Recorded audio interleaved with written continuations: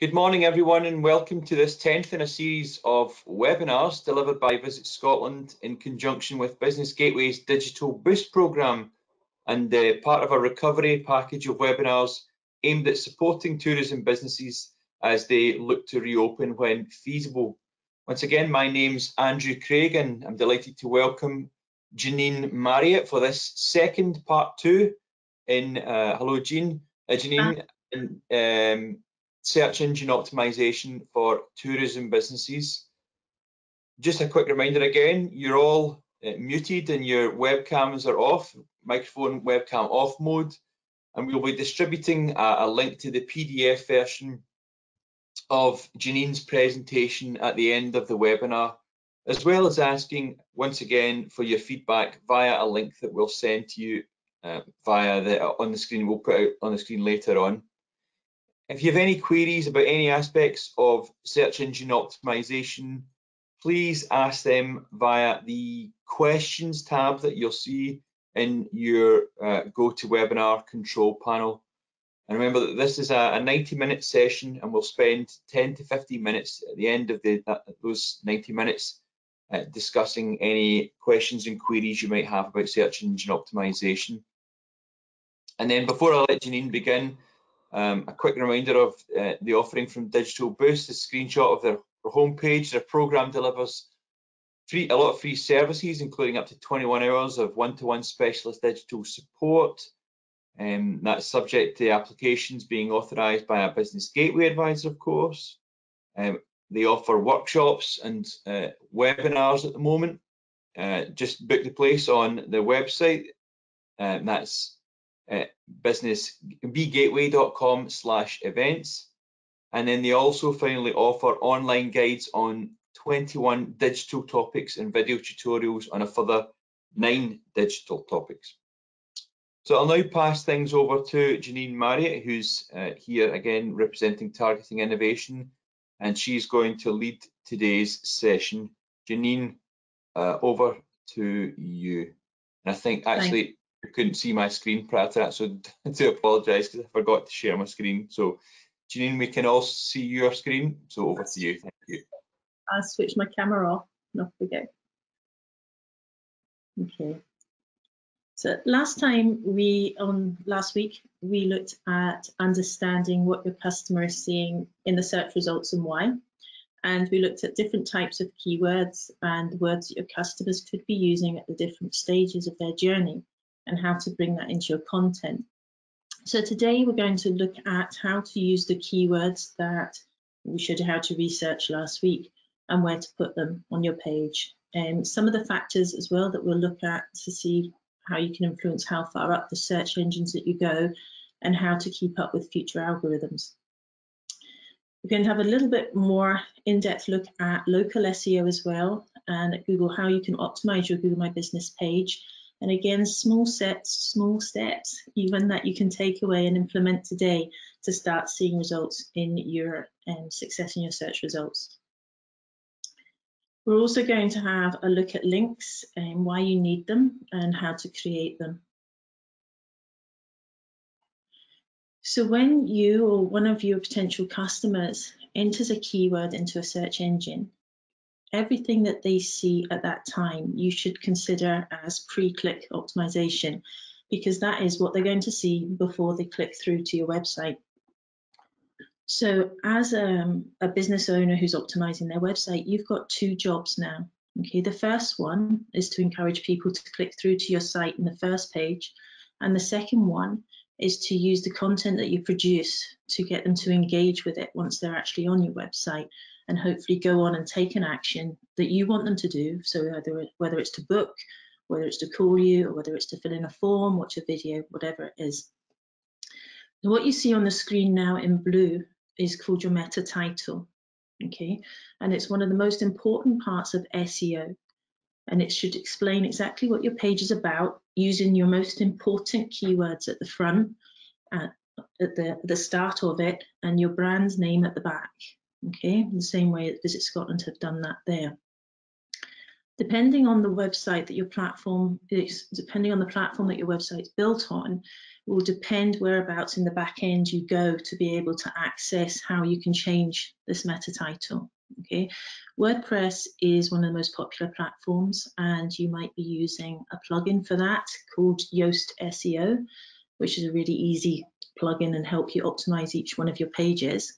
But again, everybody will have an area in the back of the website regardless of what it's built on.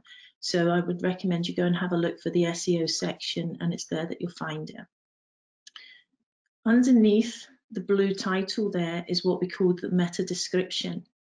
And your meta description should be written as a mini advert. Okay, it's the combination of the meta description and the meta title that's going to encourage somebody to click through to your page. It's not a direct ranking factor. Some people think that if you can stuff the meta description full of keywords, that's going to help you get higher up in the search results, which isn't actually the case. But what you can see on the screen there is that some keywords are in bold. Okay, and the keywords that I put into search for this would have contained accessible and Scotland, not necessarily holidays, but Google's making the connection between the search terms I put in and showing them to me in bold, because it's making it more relevant to my search. Now, although it's not a direct ranking factor, indirectly it is, because if you can encourage people to click through to your site and spend time on your site, Google's going to think, well, people are finding this page useful, and it wants to show useful pages more often in search results. Okay, so you write your meta description as a mini advert to encourage people to click through, and your meta title is one of the most important parts to tell Google what your page is about as well. Still going along the lines of pre-click optimization, when you're searching for information yourself for your own benefit, or if you're trying to spy on what your competitors are doing, quite often you might see results that look like this one on the screen, that look a little bit more different to your average title or meta description, and they look a little bit more enticing. And you probably sit there thinking, how do they do that? How do they get their results to look like that? Now, 9 times out of 10, the results that you see that look more attractive to click on are going to be there because they have a code on them. And the code is called structured data, or you might have heard of it being referred to as schema markup. Now, putting structured data code on your website is a bit like pouring Red Bull onto your SEO. Okay, it's an advanced SEO technique, and it's not something that we're going to go into discussing on this webinar. But the reason that I'm telling you this is not to try and confuse you. It's just to answer the question that when you see results that look a bit different and you're wondering why and trying to figure out how your content can look like that, it's because of this code that's on it. Don't go away from here though thinking, I need to find out that structured data, I need to get structured data on my code. You have to do the basics first. You have to still keep creating the content that we referred to. We'll go over on this one, but we also spoke a lot about last week, because you can't put code onto data or content that isn't there. So if you don't have the content and it's not written in the right way, it's useless to you anyway. Okay, so be aware that this exists and it's for the future, but go back and do the basics first. So the second part is of your job. Your first part to get them on the website, the second part to convince them that they're going to take an action. So this is post-click optimization, and it's everything that the user is going to see once they're on the page, and it's what the search engines are also going to read. Nobody can promise you page 1, number 1 for any search term, okay? But what you can do, and when we talked about how the search engines can try and understand what's on your page, and one of the things that you can do to help that is structure your page properly. Okay, so on this slide you see the title, Accessible Accommodation in Scotland, and if you think about when you're writing content on your web page, you probably have the option to highlight it and choose whether it's a paragraph, or you might have seen tags or headers that are H1, H2 or whatever, and wondered what they are. These are HTML headers, and they're the main headings that you're going to see on a page. So basically you want to have your main important keywords as your primary header, and then a subheading, and then your paragraph. Okay, so there is some structure to your page. You're saying to Google, this is the most important keywords. These are going down in hierarchy. You don't stuff your main keywords into this page. Okay, we're not, keyword stuffing in the past was a lot easier to rank a page in Google, where you put all your keywords at the top, all of them at the bottom, and make sure there was loads of them. And when you read back the content, it sounded horrendous. You wouldn't speak to somebody like that. So you're going to write your content, including your keywords, but writing in a natural way. Okay, you did your keyword research, you did your semantic words, you had questions that people were asking. You can include all of this on the page now. You also need to put your keywords in images, and this is done through what we call alt text. And again, depending on the platform that you use for your website, there will be a place, usually when you're uploading your image, where you're going to have a little box and it's going to ask you for your alt text or your alt tag.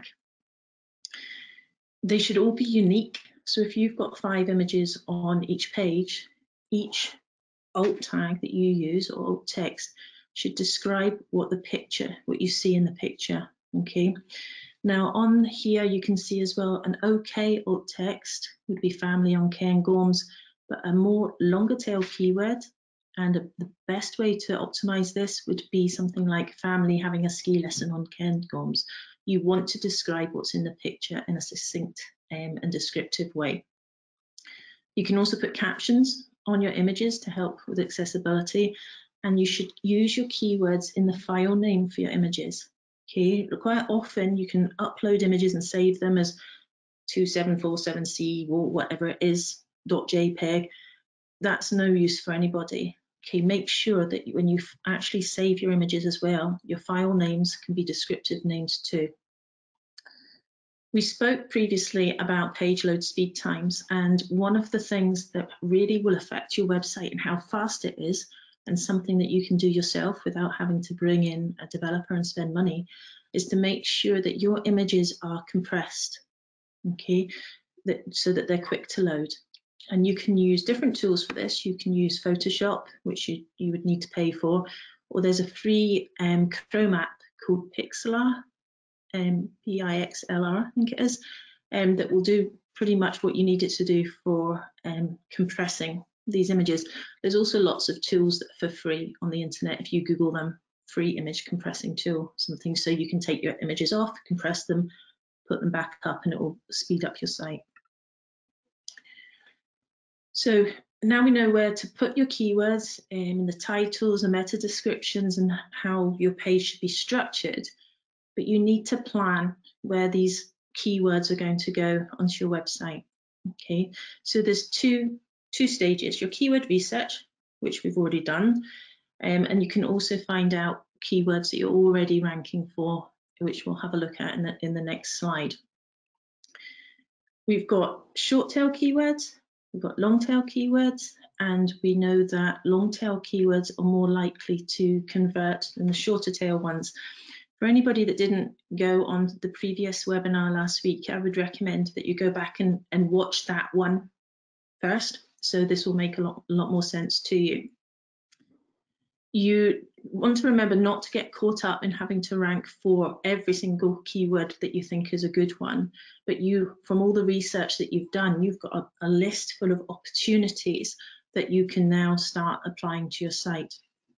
So the way I would recommend that you do this, depending on how confident you are with using Excel, is either open up an Excel spreadsheet, get a big piece of paper, a pencil, and definitely a rubber, or you can use just Post-it pad and a wall, if you like. But what you're going to do is take the structure from your website and map it out so that you can see your home page at the top and all your relevant pages underneath them, however many deep you go. Hopefully it will only be a maximum of 2 or 3 deep. You then take your keywords that you've done all your research on and write them underneath the pages so that you're targeting them all together, so that you know for this page, this is your group of keywords that you're going to use within your content, whether it's images, whether it's words, whether it's videos, whatever it is, you're planning this out. So it's a bit like you need some structure. We'll look at it another slide coming up, how to do that as well. Before I go on to the next slide, I'm going to be talking about Search Console. So we actually do have a quick poll, Andrew, for looking at who actually uses Search Console at the moment, if that's okay. Yep, quick poll for you all. If you could respond. There's a few questions coming up. Janine, we'll see after each question, we'll see the results. So there's the first result, Janine, 52%, almost 50-50 in terms of people who haven't heard of Google Search Console. The following question: do you have your site verified with Search Console? 30% say yes, 55% majority say they don't know, 14 say no.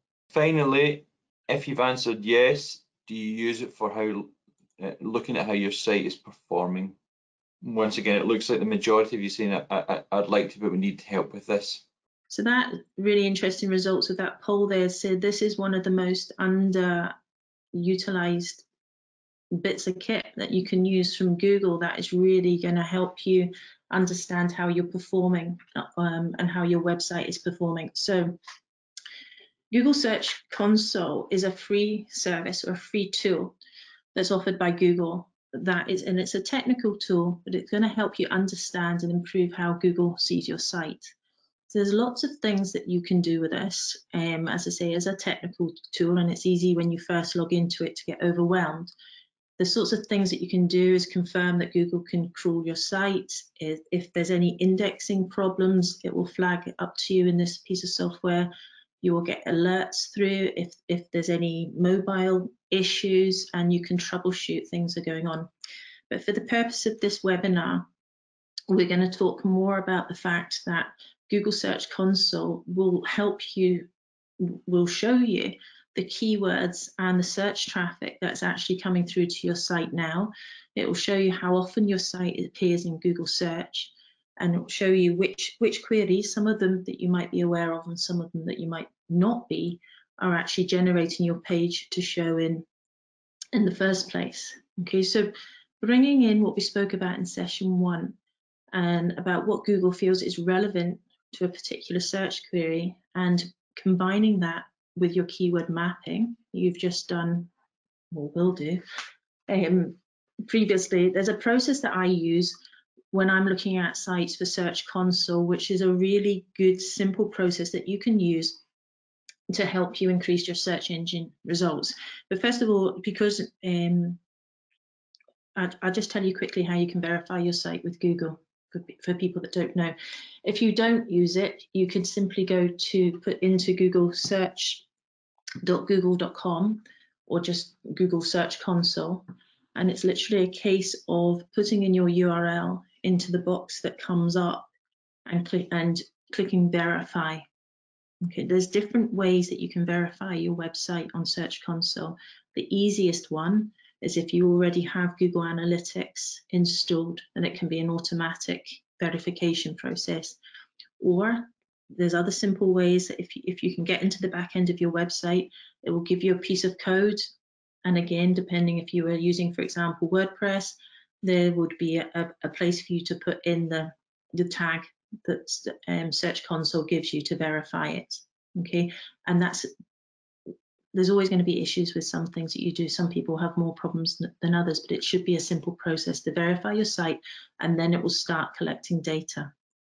Okay, so the process that I use in Search Console, you would be able to have a look at the keywords that are showing up. And I've got a handout for this, sorry, so you don't need to write it down or try and keep up with what I'm saying. I've written it down in stages for you. So you would be able to look at the keywords that are showing up a lot, but aren't necessarily getting clicked through to your website a lot, or maybe showing at the bottom of page 1 or page 2. When you look at the keywords, you can also have a look and see which page it is on your website that is currently ranking for those search terms. Okay, so the reason that you would be doing that, saying, right, well, I know I've got this page, it's already showing up in search results for X, Y, and Z. So I'm going to optimize that page a little bit more because I want to push it up in search results. Okay, so you've identified the keywords and you've identified the page. Now, what you would want to do now is have a look and say, well, what does Google think is relevant? What sort of content does Google think is relevant to those keywords? So you would go and do an incognito search and put in the search term that you've already identified, and you would have a look at what your top 3 results are for that search term, because Google wants to show you the most relevant pages for that search term and the relevant types of results. You'll look at the titles, you'll look at the descriptions, you'll click through to the pages and do a bit of competitive research and say, well, Google thinks that relevant to that search term is an image, is 500 words worth of content, and it's used these keywords in it. Then I've got another image and I've got all these different words, okay? Then you want to go back and have a look at your own page and see how many words do you have? Do you have images? Have you included the same types of intent on your page that Google's already told you that it likes? Have a look, never copy, be inspired, go back and make some changes, and then you can use Search Console again to give your page back to Google and say, could you please reread this? Now I've made my changes, and you will see hopefully an increase in search traffic for that page. Okay, so just quickly say that again. You can identify the keywords and you can identify the page that's showing. You would then go back to Google and put the keywords into Google and have a look at the type of content it feels is relevant to that search term. Look at the page, pull it to bits, analyze it, see what they're doing and you're not. Okay, go back, make the changes to your web page, and then use Search Console to say, I've finished, I've updated my page, can you reread it please? And I've had fantastic results using that process. It does work. I'm not saying it works overnight. Sometimes it does, sometimes it doesn't, but it does work. And there'll be, as I say, a handout for you explaining how to do that. This is a snapshot of the sort of information you'll see in Search Console. I won't share real data, obviously, with you for obvious reasons, but just for an example, this one in particular, you would be able to see this is how many times this keyword has shown up in search results. You can then go on, press another couple of buttons, and it will show you the number of clicks and the click-through rate and the average position. Now, when we're talking about, we go back to the page titles and the page descriptions, and you know that you need to use your keywords to optimize those, and you know why you're doing that. There's tools that you can use to check your website to see that information at a glance. And obviously some people are going to have bigger websites than others, so this will be quicker to do. So this is a tool that I use every day. It's a free tool. It is a technical SEO tool, and when you use it, there will be a lot of information for you to see on it, but I'm going to narrow down the bits that you actually are looking at for the purpose of this. You can have a look up to 500 URLs for free by using Screaming Frog SEO Spider. If you have got a bigger site than that, then you may or may not want to upgrade to the paid version, which is about £150 for the year. But it's a brilliant tool for having a look at what you've got on your own site and also having a look at what your competitors have got on their sites too. Okay. You can have a look at page titles and meta descriptions. You can find broken links. You can have a look and see if it's going to flag up saying these pages have hardly got any content on them. Go in and have a look. And you can also generate sitemaps and many, many other things. For the purpose of this, though, we are looking at finding out meta titles and descriptions. When you download the software, this is what you'll see. Okay, literally this is what you'll see, and you will just, it's simply a case of putting in your URL into the box and pressing start. And then depending on how big your website is, depends on how long it will take to go in and crawl it, which is very, very, very fast to do. When it's done that, down the right hand side, you're going to see a lot of information. Okay, there's a lot of summary information. But remember, you're using this for page titles and descriptions, so you can ignore the rest, unless you want to get into it, obviously, but ignore the rest and scroll down to where you'll see a list of all your page titles and all your meta descriptions. When you click on, for example, if you clicked on all, then you would be given a list like this, okay? And literally has every single URL on your website and the title that is currently there. So you can have a look, you can export this information into an Excel spreadsheet and literally go through each one of your pages and make sure that you're happy with the title that you've already got.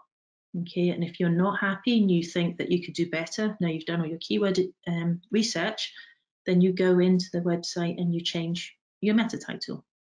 Okay, you can also, if you know that one of your competitors is always showing above you in search, go in and have a look at what they're doing as well. If they're using it, if you think that's a good meta title, don't ever copy anybody. You've got your own brand voice, you've got your own set of keywords, and you go in and you optimize it in your own way. So just to be inspired. If you've got titles that are missing or titles that are duplicate, because remember you want to have everything unique, then you're going to see that here too. Okay. If tools aren't something that you actually like to use or feel comfortable using, there are manual ways of having a look at pages individually and as a group. This is one of the manual ways that you can do it. And again, you can do it for your own site and you can do it for your competitors as well. When you go onto a web page, you can right-hand click and you can click View Page Source. Okay. When you do that, it is going to bring up all the code that is behind that web page, which again can be a bit overwhelming, but I'll show you how to look for the right information. Depending on whether you are on a MacBook or a PC, I think it'd be Command 4 or Control 4, will bring up the box where you can find information. So you would literally do that, bring up the box, which will appear in the top of your screen, and type in either title or type in meta description. Don't type in meta description because those words won't be exactly in the same place. So either title or description. And then you tab through, literally tab through until you find what you're looking for, but they'll both be pretty much at the top of the page. Okay. If you don't like code and you don't like tools, then another quick way to look at either your site or your competitor's site is to use what we call a site colon search. So if you put in site and then colon, what this is doing is filtering out information, so letting you see only the results from one website that you're looking at there. Okay, this will bring up as well all the pages that have been indexed for Google. And you can scroll down and you can have a look at your meta titles and have a look at your meta descriptions and those of your competitors. Okay. Now, sometimes when you do this, you can get a bit of a shock because sometimes when websites are built, standard pages are left in, or meta descriptions have been automatically generated that you might not like. Okay. Don't get massively hung up on this. Okay, especially if they're not your important main pages, because the likelihood of people landing on them in the first place is remote, but it's always good to know what is in the index for your site. Okay, concentrate on the most important pages first, and you can go in and change other ones as you go along. It will be more of a problem if you've got a big site and you've got a lot of titles and meta descriptions that you don't like or are irrelevant to, you know, you don't want that image being put up for you. The reason why that might be a bigger problem is because when Google, we spoke about before, will come in and crawl your pages and read your pages, if it reads one that isn't an important one, isn't relevant, or isn't giving good information, it might not necessarily bother going and then reading the more important pages. Okay, basically it'll come in and say, well, that's rubbish content, I can't be bothered to read the others, your time's up, I'm going. So on the larger sites, it's more important than the smaller ones, okay? But just be aware that is there, have a look through. So with all of this information that you've gathered, you know, what are you going to do? You need some structure for it. So you've had your keyword mapping exercise, and you have got now, you can create a spreadsheet, you've gone and looked at titles. You've looked at titles, you've looked at competitors' titles, you've thought, I wish my title was like that. And you've maybe done that for meta descriptions, the H1 tags, which is the top heading tag, different keywords. Don't just go straight into your website and think, right, I'm updating this, I'm updating that. Put it into a spreadsheet, get some structure, do some preparation. So in the same way that if you were doing some painting and you just were excited about putting in a new color and you just decided to paint some tiles without doing any prep, and you get halfway through and think, I wish I had, because now the dust and you're getting lumpy bits. It's exactly the same thing with your website, okay? It is gonna be a much simpler, effective process if you put some structure in and plan it out first.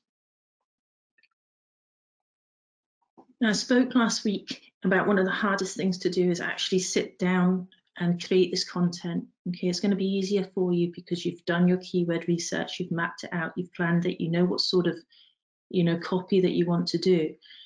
Remember, if you're struggling with this, you know your brand better than anybody else. You don't try to be perfect. Don't sit in front of the computer and don't type because the words just don't come, or you're worried about the grammar, or whatever it is. There's a lot of apps that you can use. As I said before, that my favorite app at the moment is one called Otter, and you can just turn it on and start speaking as if you're speaking to a friend. If somebody asks about your business, you can speak about it, no problem at all. Ask someone to ask you questions and just speak into them, speak into the app.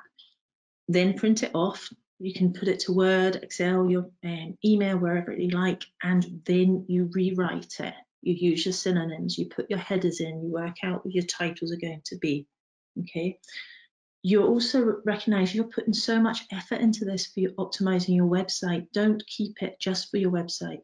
You've got social media sites that you can use. You've got directories that you can update. So make sure that you share it across. We looked quickly at this last week, and this is gold dust for you if you're looking for ideas for content and keywords to bump up your content, if you like. Go into TripAdvisor, go into anywhere that anybody can leave reviews for you or your competitors, and read them and look at the words they're using. And just because you might take for granted what you've got, okay, you wake up to these views every morning, you love that hot tub, whatever, but people that are coming from the city to the country, well, this is what's important to them. You can get absolute brilliant information from reading these reviews, okay, and think, oh yeah, I wouldn't think to describe something like that. Go through and look. Photos as well. We talked about putting keywords into the photos. Some people read, some people watch, some people listen, some people look, whatever it is. If you are writing about views, for example, on your website, and you haven't got any images to back that up, nobody's going to convert, okay? Optimize them with alt text and descriptive captions. The people need to see themselves on your tour, on looking at the wildlife, in your hotel, eating your food. Let them imagine themselves actually there. And one of the best ways you can do that, obviously, is through images. Appealing to people's emotions in your content is critical when they're making that decision whether or not to come and stay with you or visit you. Telling stories, people love to read stories in content in story format, and every one of us has a story to tell. You want the person to resonate with you. If someone's looking for family hotels, there's a reason why they like the family atmosphere.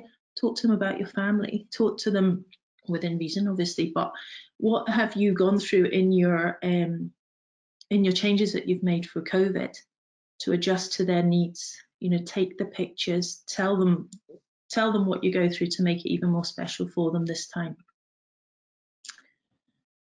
Okay, everybody's favorite bit or not, link building. You've written all of this brilliant content, and we want people now to link to you. Okay, now in a nutshell, if you write good content, people will link to it. Okay, there's two types of links. Without getting too technical as well, that we have do follow links, and you've got no follow links. Now you want to be seen as an authority or an expert in your industry. Okay, if you have a government website or a really important website that's linking to you, then that could potentially say to Google, this is, I value this website, I trust them, I give you my word that this is okay, kind of thing. Okay, and it should help increase your ranking in search results. You get no follow links as well, where people can still link to you, but you don't have, it's not passing on any information that's going to encourage your or increase your search results. Both of them are important because they're both sending traffic to your website. Okay. Now, as Google evolves, and it evolves so quickly, different emphasis is put on the value of links. Okay, and everybody's frightened of getting spammy links, or you can get really het up on the whole link building strategy. It is a really good way of showing authority for your website, but what's arguably equally as important is the relevance of the content on your website. Okay, if people are spending time on your website, you are still showing Google that you are important. You have, if you don't get caught up on the whole link building strategy. If you haven't got good content on your website, nobody is going to link to it anyway. Okay, so rather than going and thinking I need to implement a link building strategy, it would be much better for you to concentrate on the type of content that you're producing, because it will then naturally happen. We spoke last week about different sorts of keywords, and we spoke about evergreen keywords, which are keywords that are educational, they're informational, useful. People like to link to that content. And as we spoke about, you want to show that you're the authority in your industry. So when you're writing your blog posts and you're writing your content and sharing it onto social media, it will naturally happen. Okay. Looking at Google My Business and local SEO, when someone meets you or hears about you for the first time, the first thing that they're going to do is Google you. And if you haven't done it recently, I would recommend that you put your own business name into Google and have a look at the type of results that you get back from it. Okay, everywhere that you show you online, you should be aware of and you should be able to get into. It's highly likely that if you have a Google My Business page, then it will be the first thing that you see on the right-hand side when you actually put in your business name. So before we go any further, we'll do our second poll, Andrew, if that's okay. The question this time is, are you aware of what a Google My Business page is? Pretty positive responses to that, Janine. That's 87% say yes, 13% say no. Okay. And following on from that, have you claimed and verified your Google My Business page? And once again, pretty positive responses. Most folks saying yes. Perfect. Thank you. So your Google My Business page is your online listing from Google, and it's the most important online listing for any local business. It's going to drive local business search results on Google, on search, on maps, on Google Assistant, and many other places. Now, there are different policy guidelines for who can have pages and the types of pages that you can have.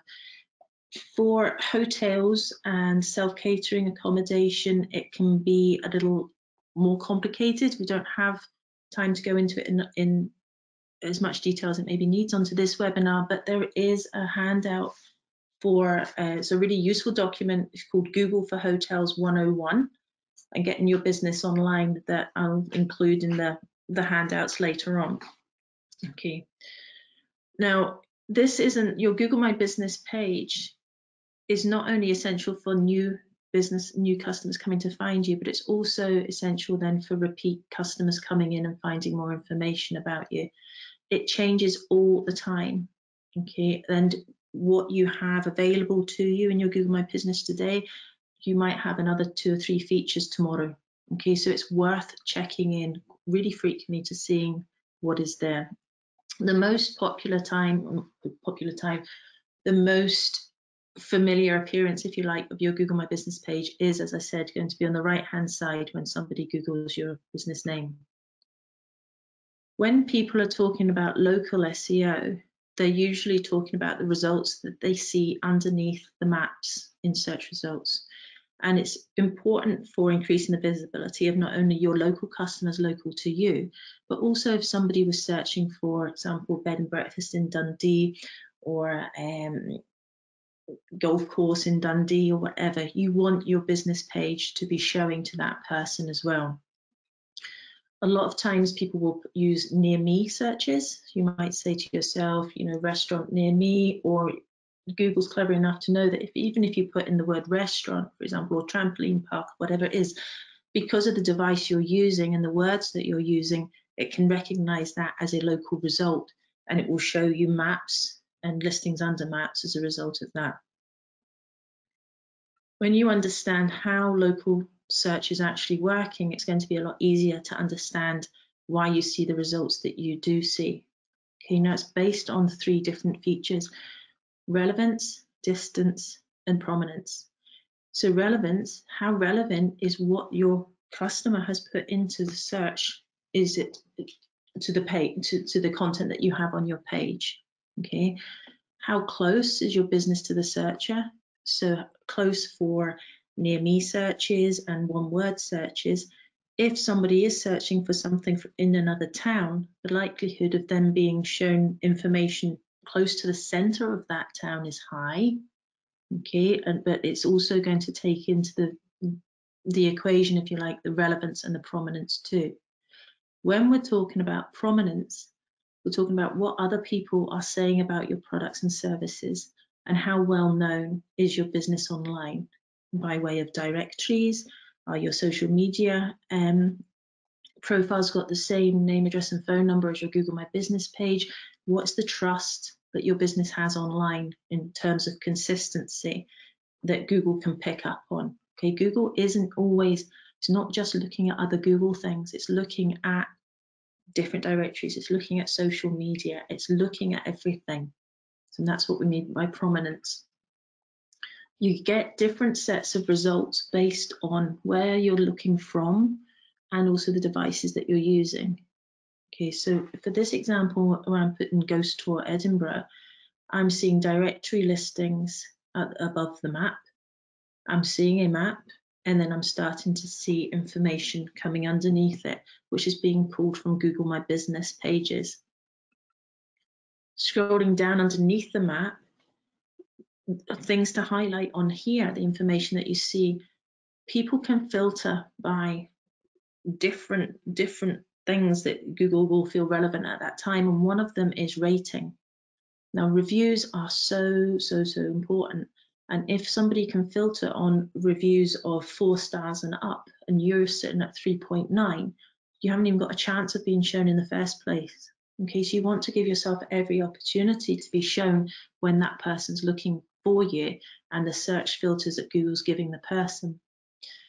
When we speak about relevance, and Google wants to give people the most relevant information that it can, one of the ways it does this, 2 of the ways. One is by using categories.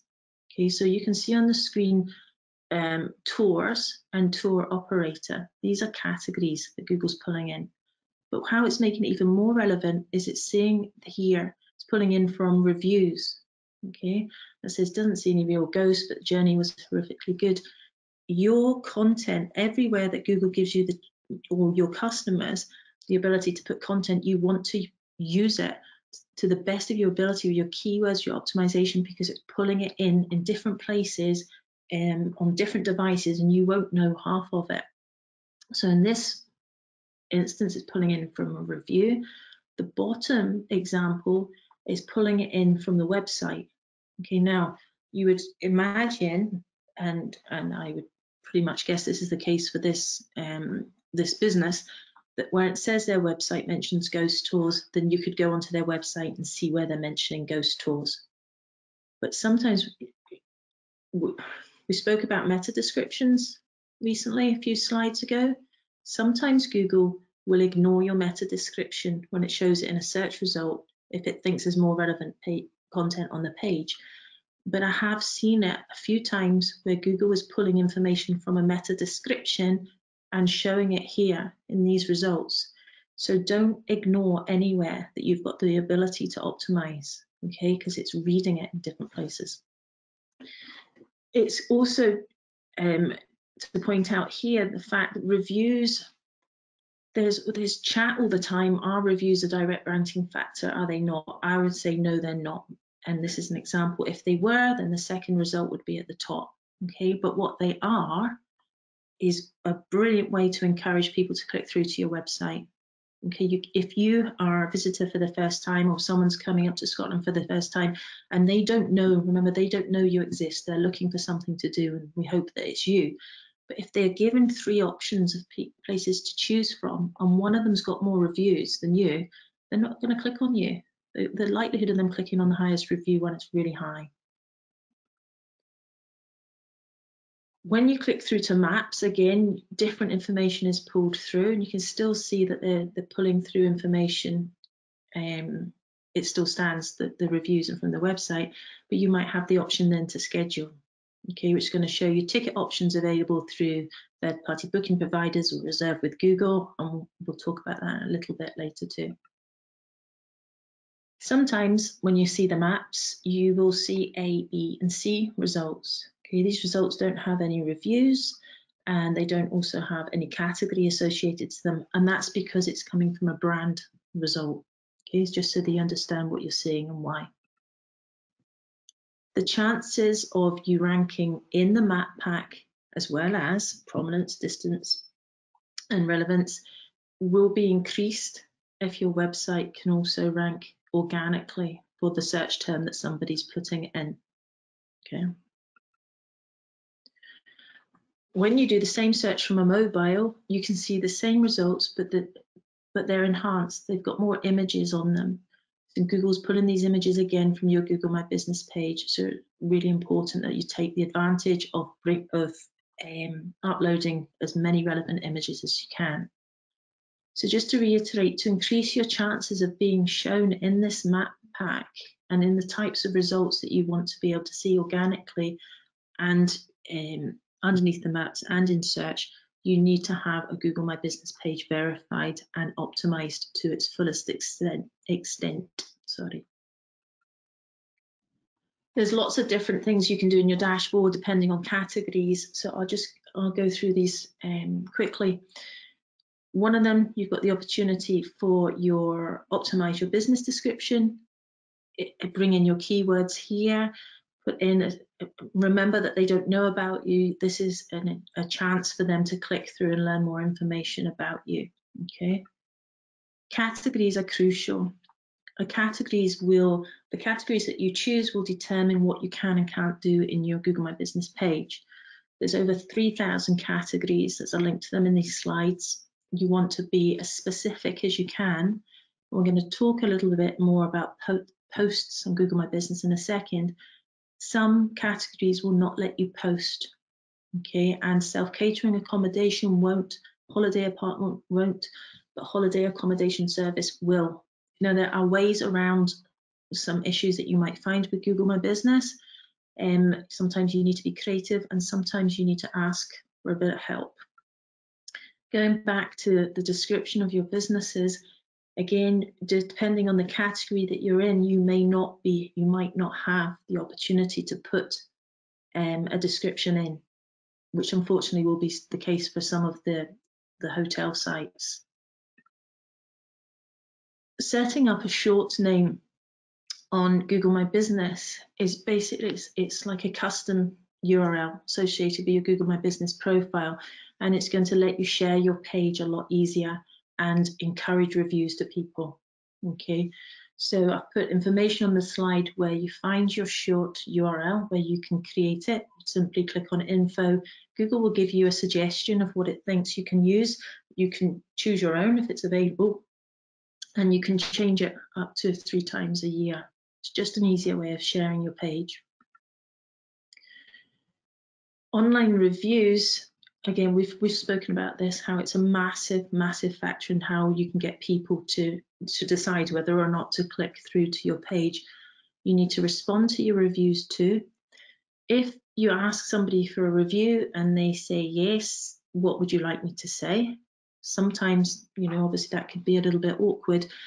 If you can encourage them to include keywords in their review, it's a really useful thing to do.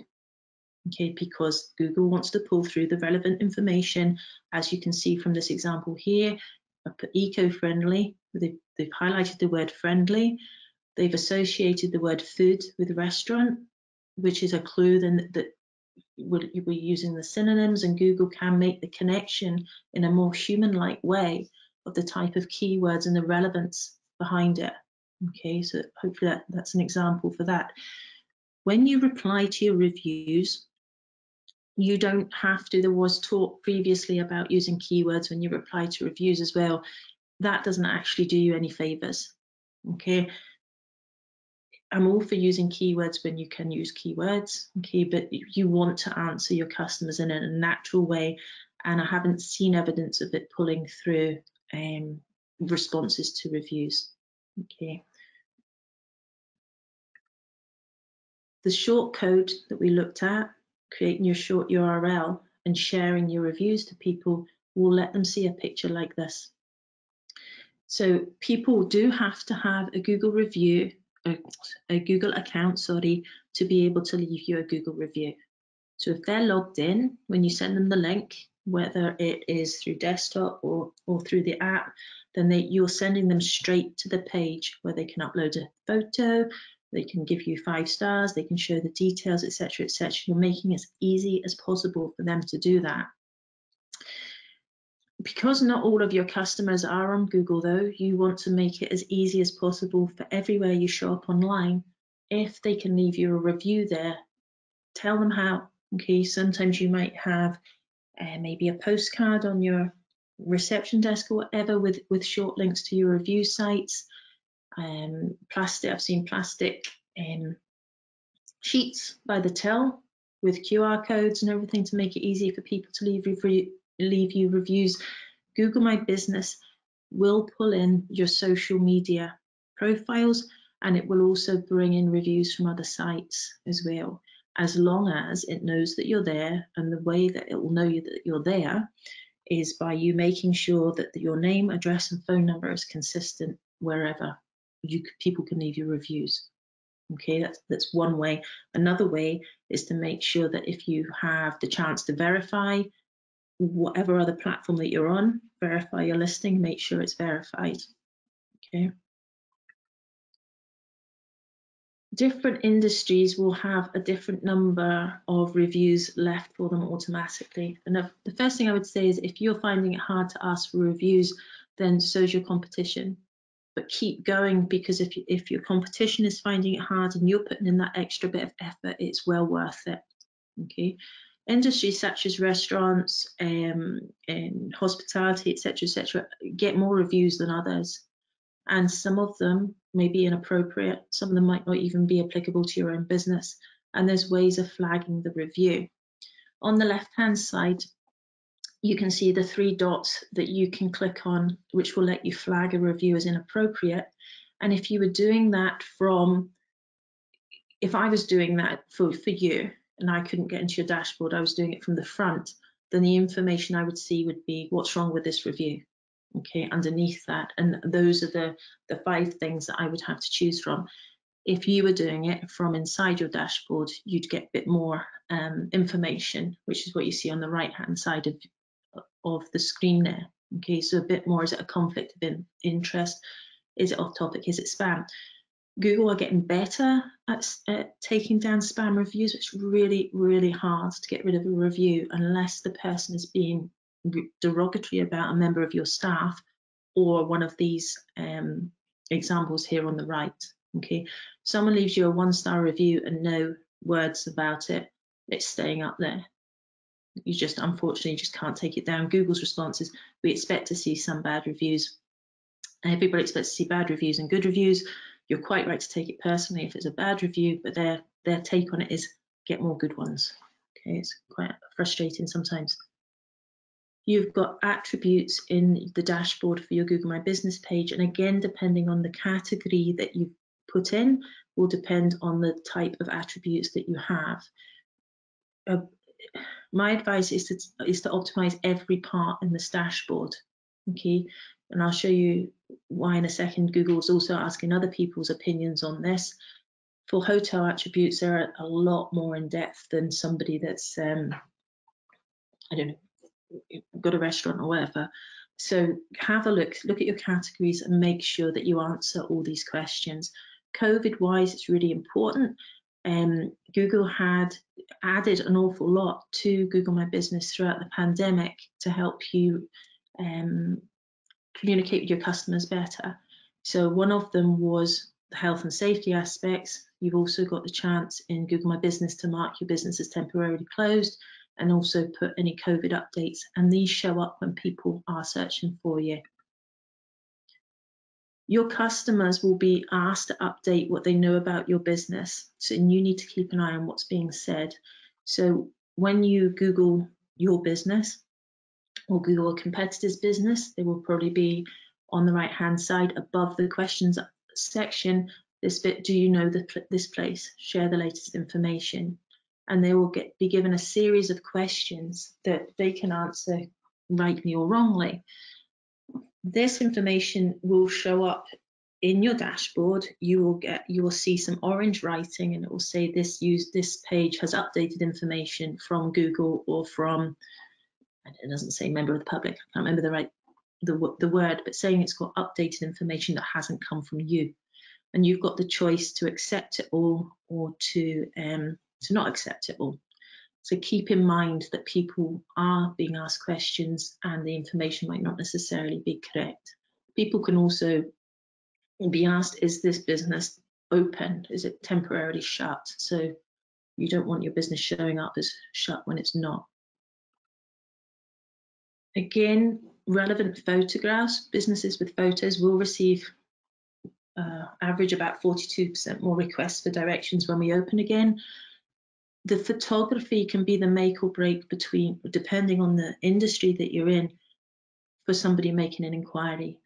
If you're serving food, or if you're in a place where there will be a lot of traffic coming through, especially now, if something is dirty, people can be horrible. They want to post pictures that to give you a bad impression sometimes. Okay, and you need to know what's being said and what's being posted about your business.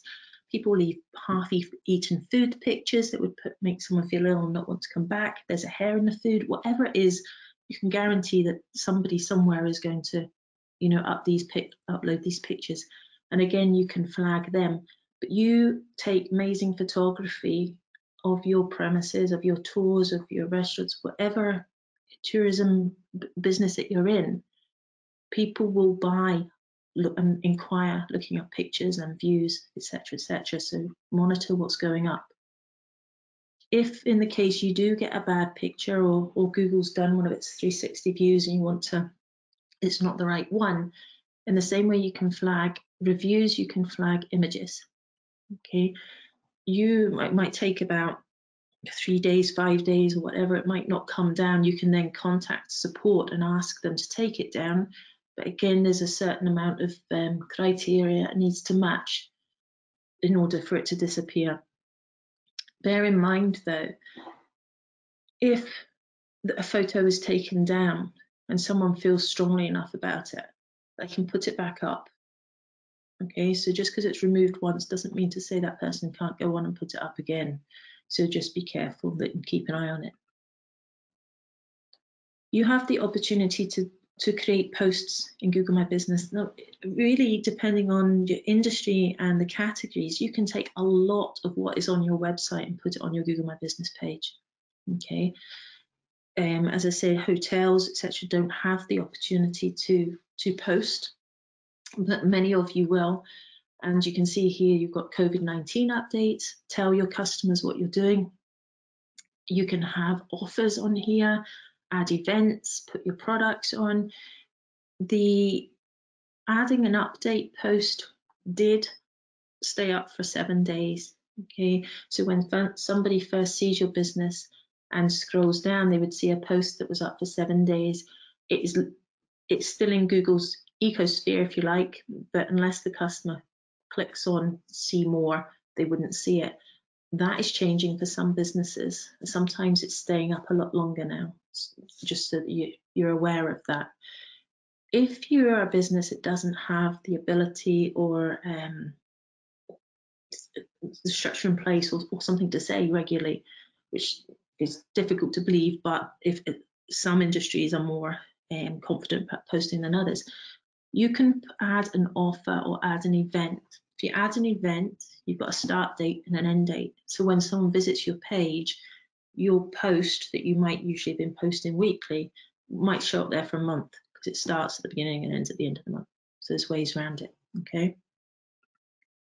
There's an example of where posts will show. When you scroll down to your Google My Business page, this is what posts look like here. You can keep them current, and they've all got a call to action.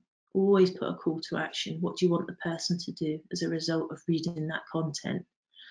You can put in products as well, which I'll show you in a minute. And products, you can have a product post, and when someone clicks on it, again, you've got more chance to put more information, use it, because Google will pull this information and show it to people in different ways, and you've got more calls to action that you can put on. So it might be buy now, order now, call now, etc., etc. Google, as I said, is pulling information. You've seen it through reviews, you've seen it through information being pulled from the website. It can also pull information from posts that you've put on and the frequently asked questions section. So when you are doing your keyword research and you have established different questions that people are asking on Google, as well as a business owner, your customers ask you questions all the time. They're not the only person that's wondering that, okay?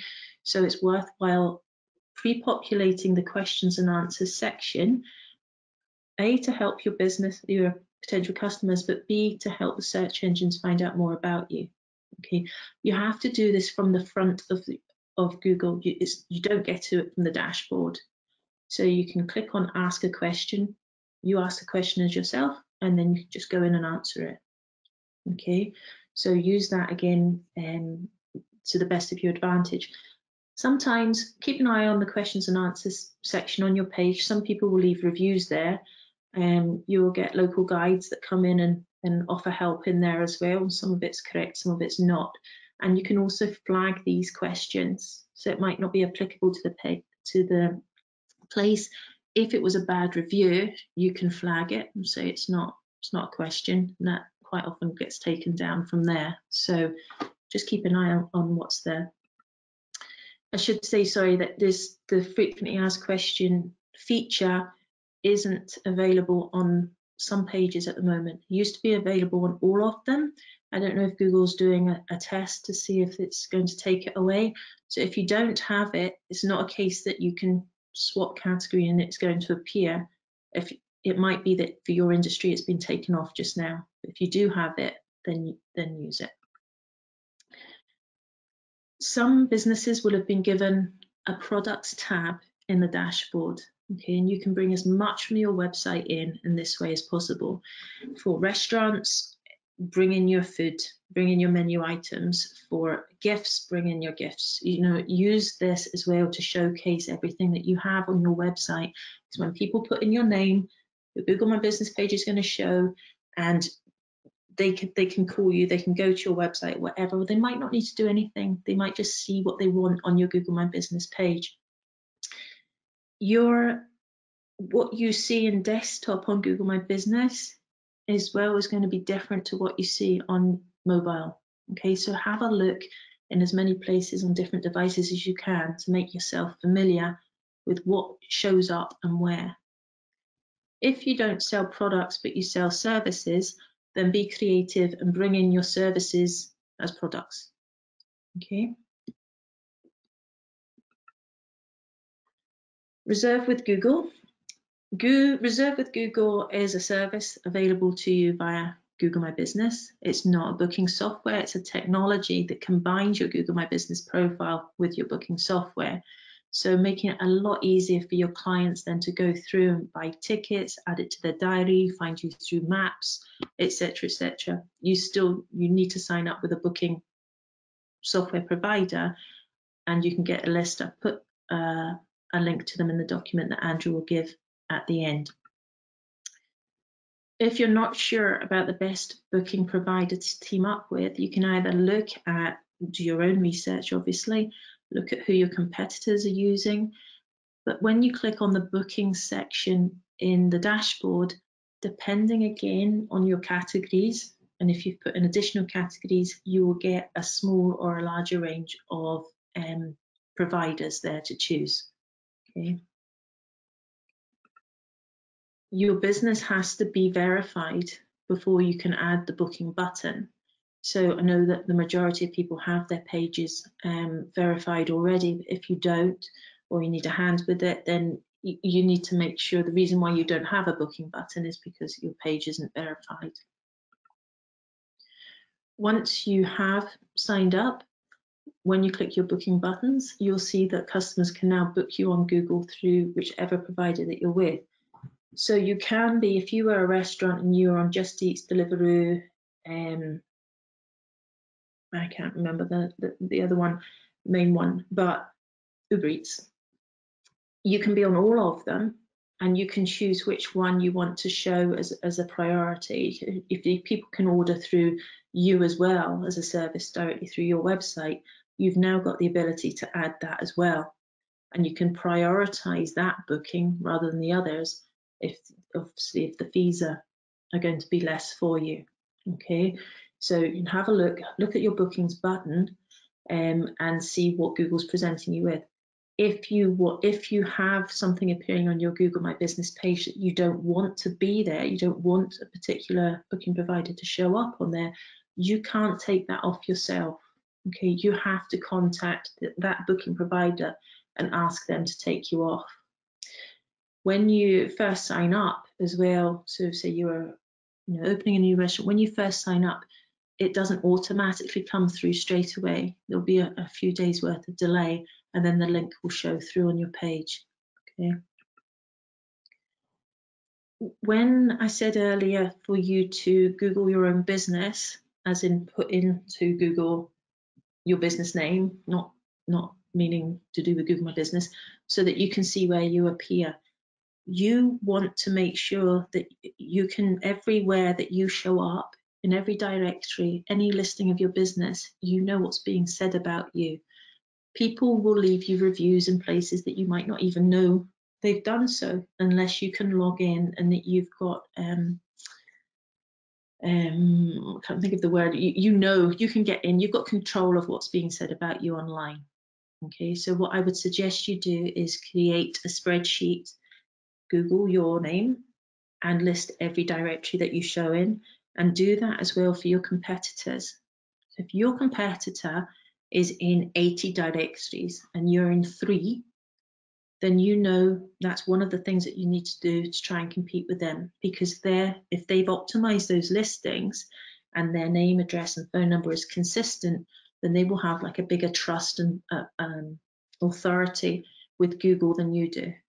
Okay, so nobody can promise you page 1, number 1 for certain search terms, but what you can do is make sure that you're doing everything that you can that Google's looking for to give yourself a higher chance of showing up in those search results.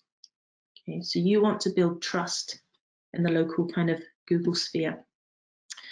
This going in and claiming each directory can be really time consuming, and you can lose hours of your life doing it, but it's well worth doing it. Every bit of content that you have now created with your keywords for your website, you've now got a chance to put it in different places in these different directories where it allows you to. Okay, and you know that you're going to be using keywords, you know why you're using them, always looking at the intent behind the keyword. Okay, you can use tools if you don't want to do this yourself. The tool that I use is called Bright Local. Okay, you do have to pay for it monthly, but you can pay them. It's something like between $60 or $70, I think, for them to go through and put you in the top directories for that industry that you're in. It's not going to go through and optimize each directory for you. It will literally clean it up, if you like. You can tell it, I want to use this name, this business description, and this phone number, and they'll go through and do it. And then you have to then log in and go through and optimize each page. It's a quicker way of doing it. It takes about 3 weeks, I think, or you can go through and do it manually. Google My Business, as we all know, the majority of people last week actually did have a website, but for those that don't, Google My Business gives you the ability to create a free mobile first website. It will pull through the information from your Google My Business page by way of posts that you put up, so you're always going to get fresh content. You can put in your scheduling, your booking software as well, and it will give you a very basic website for people to be able to find out directions to you and to get in contact with you. It's not a substitute for having like a big website with all your content on it, but it's definitely a good placeholder while you're getting a website made, or it's depending what you want to use it for. You know, if you just want to have a presence, then it's ideal for a smaller based business as well. You can have .com domains as well. You can buy through Google, and you can point your domain that you have already to this website. If your website you have at the moment you don't like, it's not mobile friendly, or it's work in progress, then you can point the domain to one that's free through Google. Insights with Google My Business are quite basic, and they're being updated all the time. They're going through a bit of an update at the moment. It's not the best, but it will let you see keywords to a point where your page is being generated. But what it is good for is letting you see the actions that people are taking once they go to your website, go to your Google My Business page. So you can see on this one, it's 1,500 requests for directions over the last month. You can choose 1 month, 2 months, or 3 months. And if you switch on the messaging feature as well, then it will let you see how many people have messaged you. The app for Google My Business, I would recommend that you download it to make your life easier, as all apps do. There's things that you can do on the app that you can't do on the dashboard on a desktop, and vice versa. Up until recently, this was the only way, downloading the app, that you could switch on a messaging feature for Google My Business. So businesses that are looking for you on maps, if you had it switched on, would be able to send you a message to ask maybe if they get lost or they've got general questions. It's not something that is used across many different industries. Some use it all the time. The customers use it all the time. Some don't use it at all. And I think one of the reasons for that is that it's not the easiest to find on maps anyway, the messaging feature. But Google's put it there for a reason. And it's another way for customers to contact you, as long as you are then able to answer those messages when they come through. If you're a busy restaurant or busy hotel, it might be the last thing that you want to have somewhere else to try and monitor for customer activity. But so just know it's there, and then decide whether it's the right thing for you to do. You can now switch it on from the dashboard. So on the left-hand side, you will have a messaging feature. I don't know yet whether it brings in a history of messages. It's only a recent thing. They've switched it on in the dashboard, so we're waiting to see. Another thing that you can do with the app is you can create a welcome offer.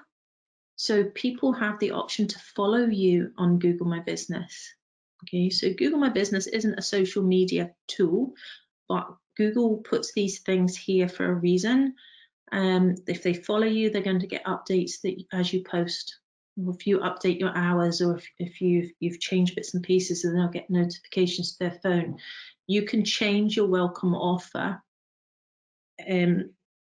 When people follow you, they get a welcome offer. You can change the welcome offer as often as you want to, and it can be valid for 2 weeks after somebody starts following you. So you could encourage people to follow you from your other social media channels. So we're now live on Google My Business. Stay up to date for recent changes. And here's the link, because you've created the short link for them. Google has got a free marketing kit that you can go to, and on there you can download templates for review us on Google. You've got posters where it will bring in some of your 5-star reviews. You can make postcards that you can send out to people, have them on your desk, and it's really good for ideas. Google's free marketing kit. There's a link to it in the link that Andrew will give you. But what I don't like about it is that it doesn't do your brand colors. Okay, so what I would recommend that you do is take ideas from here, and ordering review us on Google stickers, then absolutely you download the template and send it to a printer for that. But take ideas from here, and I would then recreate them on something like Canva, so that you have them in your own brand colors, and you can use your reviews as posts as well, okay, to encourage more. Sometimes people will leave you a review on Facebook or TripAdvisor or whatever. You can take that and use it as a post, rather that you can't add it as you can't go into Google and add it as a review yourself. Okay, but there's different ways that you can use it to your advantage. Keeping on top of the algorithms and avoiding penalties, there's a lot daily that changes in the SEO world, and it can be completely overwhelming for even people that do it as their jobs and that love to learn. Sometimes you're like, oh my goodness, I can't believe that's changed or that's changed, and trying to learn it all is near impossible. So you will get a lot of information from Google search forums. Okay, there's links in the slides to those. You have got Google support that you can go to and ask questions. Obviously, you can follow Google on social media if that's something that you wanted to do. But following reputable SEO companies is a really good idea. And these are some of my favorites here that I've put up there for you. And go in, they're easy, they're like bite-sized chunks of information that makes sense. They put it in normal language and it's not too technical. And then you can, if you want to get more technical, obviously you can dive a lot deeper, but it does help to keep up with what's going on. So just before we come to the summary, to recap on what's going on in this webinar, there's obviously a lot to take in on the two webinars together, but your priority has got to be your content. Okay, there's a lot of things that you can do after you've added your content by looking at your link strategy, looking at different codes, etc., etc. But without your content, it's worthless. There's no point doing it. So spend time researching your keywords from the previous webinar and then structuring where you're going to put them, so that you know this page is, we're talking about these keywords. You've looked at Search Console and used that as a tool to see the keywords that you're already ranking for and work more on that. Okay, so your keywords, the intent behind those keywords, which will help you generate your content, and then preferably at the same time work on claiming, verifying and optimizing your Google My Business page, again bringing in the keywords and filling in the information at every opportunity that Google's going to give you for that. To go over them again, your keywords and your H1s, meta descriptions and titles, to your Search Console, read your reviews for your business and your competitors to see what they value and include them in your content, and use the tools, either the paid tools, the free tools, or doing it manually to help you see what you and your competitors are already doing. Okay, not to get overwhelmed. So that's me finished. Andrew, thank you. I'll let you pass back over to you. Superb stuff, Janine. Thank you so much.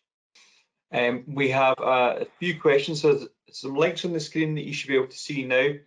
First, to some useful resources. As Janine mentioned, we'll distribute these slides. I'll distribute them by email. Probably the email will come out tomorrow. And there'll also be all the resources that Janine's mentioned today, including the resources that you see on screen just now, and including details of our latest Responsible tourism campaign will all be found in the slides that we and email that we distribute tomorrow. You can also download a simple handout on these two previous slides on responsible tourism and Visit Scotland's useful links. There's a handout section in the control panel of GoToWebinar. The handouts don't always work, depends on the devices that you're using, but don't worry, if you can't download it just now, we'll send it out by email tomorrow. Janine, thank you again for your time today, and I've got a couple of questions before we wrap things up, if that's okay. Of course. Brilliant. So firstly, you mentioned meta title structure, keywords first, then brand name. Someone has asked the question saying, well, mine is the other way around. Should I ask the developer? And that was generated by a Yoastly plugin. Should I ask the web developer to change this, or does the plugin choose that structure for a reason? When you put Yoast plugin in, it automatically, depending on the way it's set up, will bring in or can bring in your brand and then the title of the page or whatever. You can override that on each page. You can go in and at the bottom of each page, you can override that and put in your own meta title. I don't know the way it's been set up for and who determines that reason for doing it, but your most important keywords should come at the front and your brand at the back. So you're reading it from that way in. So you can manually go in and change it. If your developer's doing it, you want to know what's being changed and why it's being changed. I wouldn't ask anybody just to go in and change it. You have control over that, and you want it changed to a. And also, see for Yoast, where it's red, yellow, and green, it's okay to be yellow as long as you know why you're yellow. So they've got a structure for Yoast to say this is good SEO, this is okay, and this is bad. But it's okay to be yellow as long as you know why. Okay, I suppose a key message here as well is maintain a very decent level of communication with your web developer. Don't just sit in the dark, but don't be afraid to ask questions and ask why they're doing certain things. And if they are making changes to aspects of your website, ensure that there's constant communication when this is happening. Test once they've made these changes as well. Test thoroughly what they've done. Make sure go through it from a consumer's or customer's perspective. Check what they've done on your website to see if it's working as you would want it to work. Yeah, and as well. So if you're not happy, if you ask a question and you don't understand the answer, or it doesn't quite make sense, keep asking the question until it does make sense, because otherwise it's just going to sit with you and you'll be happy. Yeah, a question I think a lot of people will want to hear about, Janine, because probably affects quite a number of folk on this webinar today. Someone's mentioned that they are quite low down, in fact on page 6 or 7 of the map pack, Google's map pack, and sometimes don't show up at all. They've done many of the things, in fact probably all of the things that you've suggested. Are there any other problems that might stop them any businesses in this kind of category, stop them from ranking higher? There's the main ones to have a look at is, I mean, if you've done everything, it's one thing doing everything, and it's another thing, not to say redoing it, but double checking the categories. What categories are your competitors in? Without knowing looking deeply at it, I wouldn't be able to spot something kind of thing. But if you do the basics, which obviously this person is saying they've done, then to remember that Google's working on prominence and relevance and distance to make sure that you're in all of the categories. All in the directories is a good thing to do, to look at the categories and see if you've got one main category and you've got a few additional categories. It might be those additional categories are either haven't been used and they're not relevant, or you could go and put more additional categories in. So there's a lot that goes into it other than getting the basics right. So I would want to have a look at it further, and I'm happy to do that if the person wants to share those details, and I'll have a quick look and see if I can spot something. Okay, that's it. Someone else has asked a question around having a long company name, and that means that they've got a different Twitter handle to their company name and then other social media. What would you be able to suggest there in terms of having something that's a long company name, being able to change maybe? In terms of it going on the meta title? Or... Yeah, I think so. I think that's what they mean. So there's different ways that your brand can get out there. So but putting your brand name at the end of the meta title is for obvious reasons, so they know more clearly who it's for. But I would still say your keywords are still most important. So if you've got the choice between putting keywords or putting your brand name, then I would be choosing keywords. When it comes to the short code, ideally you would have the same short code on your Google My Business as some of your handles. It's not always going to be possible to do that, so you just want to find the most relevant one to you. I don't know if you can abbreviate your company name, or you know, but you want to have keywords are more important than that. If you need brand awareness or want to do brand awareness, then you can advertise. You can advertise, display advertising for brand awareness, but for SEO, and it depends on the situation, to be honest. But keywords over brand name, I would say. Okay, and then I think we've got time for one final question. Somebody said, clearly Google My Business is important, but on a scale of 1 to 10, how important is it within the whole scope of SEO? A bit of a fun question for the end here. So you've got, I don't know if people watched the webinar beforehand, and there's different sorts of SEO. Local SEO is done in a slightly different way to just optimizing content for your website. So depending on what sort of business you are, whether people are searching more for your business near them or can travel to your business, then I would say you want to do both, really. But Google My Business, it's a free tool from Google, and it's so powerful and it's so important. So don't ignore it. It's not going to take you very long to optimize that page. So go in and optimize everything the best that you can, and then create content and work on both of them. But if you've got the option to have both, have both. So on a scale of 1 to 10,